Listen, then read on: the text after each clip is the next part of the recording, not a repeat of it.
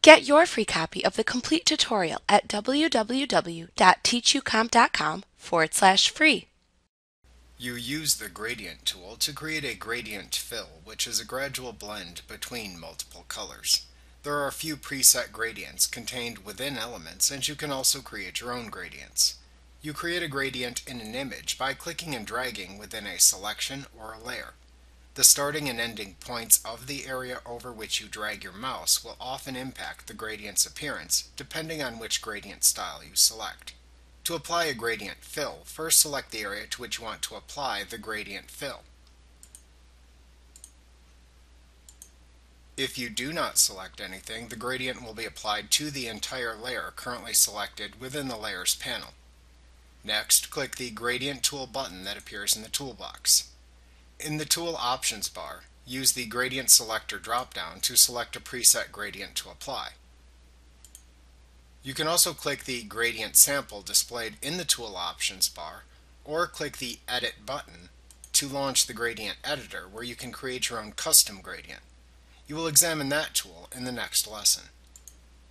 Next, use the Mode drop-down to select which blending mode to use for the gradient fill. You can use the Opacity slider to select the transparency of the gradient fill if desired. If you check the Reverse checkbox, the order of the colors in the gradient will be reversed.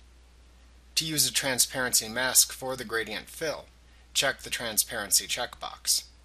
To create a smoother gradient with less obvious banding between the colors, check the Dither checkbox. Next, select which style of gradient you wish to create.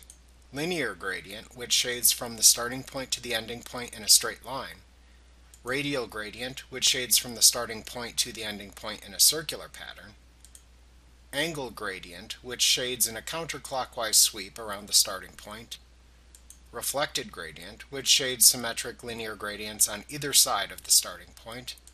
Or diamond gradient, which shades from the starting point to the ending point in a diamond shape.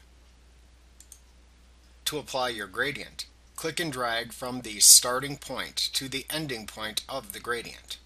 To restrict the line drawn to 45-degree angles, hold down the Shift key as you click and drag out the starting and ending points of the gradient. Like what you see? Pick up your free copy of the complete tutorial at www.teachucomp.com/free.